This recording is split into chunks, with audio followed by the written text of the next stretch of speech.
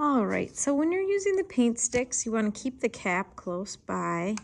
I like to do this so it doesn't roll away. And then this is a brand new one, so I don't have to roll it up too much, but that's certainly high enough. I'm just gonna clean up the edges.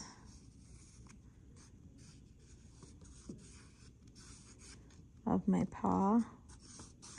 It's really just going to make my artwork pop. There we go. And I put the cap on, listen for the click. And I did got some green as well. I can just add a little bit to this grass I've got growing here. Let's give it a little bit of an outline.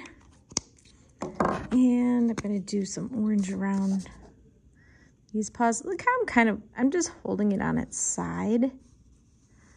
That's gonna help me just keep it where I want it.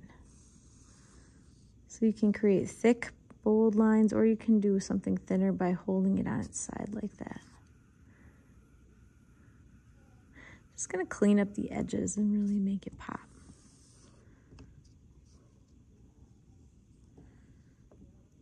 If you're going to do something close to the edges, then please get a painting placemat.